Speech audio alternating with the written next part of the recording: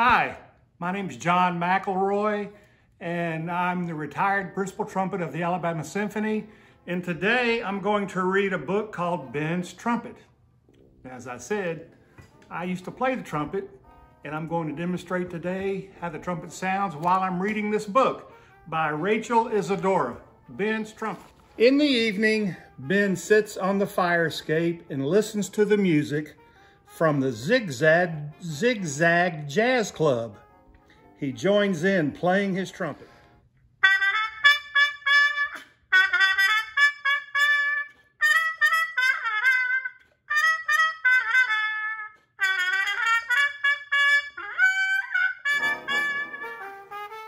Sometimes he plays until very late and falls asleep in the hot night air.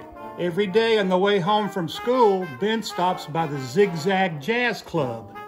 He watches the musicians practice. I guess they practice like this sometimes.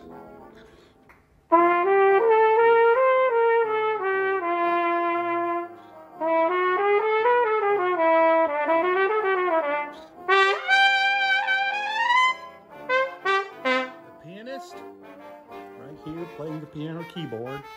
The saxophonist, there's his mouthpiece in his mouth. And the trombonist, he has a big slide that goes in and out. The drummer, he makes all the rhythm sounds and loud banging sounds with all of his drums and cymbals. Most of all, Ben thinks the trumpeter is the cat's meow.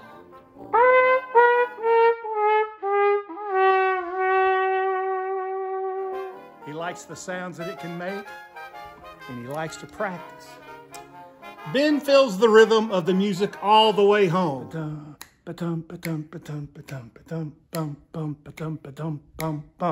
That's what musicians do to feel the rhythm. He plays for his mama, grandmother, and baby brother, and for his papa and his friends.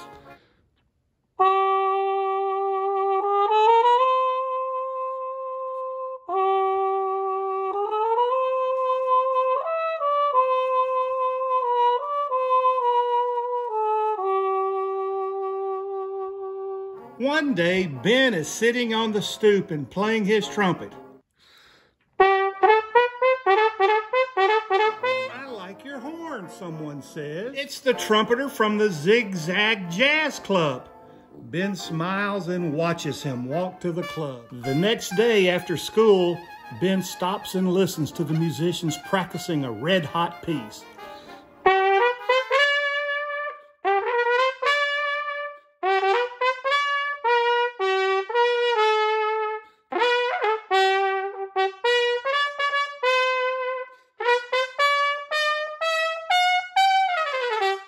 Some kids in front of the candy store watch him. Hey, what you doing, they yell. Ben stops and turns around. What do you think you're doing, they ask again. I'm playing my trumpet, Ben answers. Man, you're crazy. You got no trumpet, they laugh and laugh.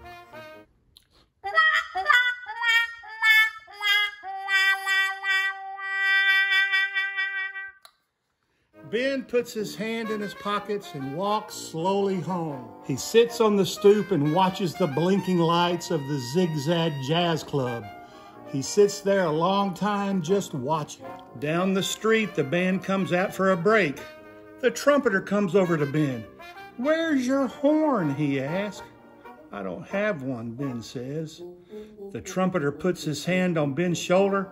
Come on over here to the club. We'll see what we can do. I guess he gave Ben his trumpet to play.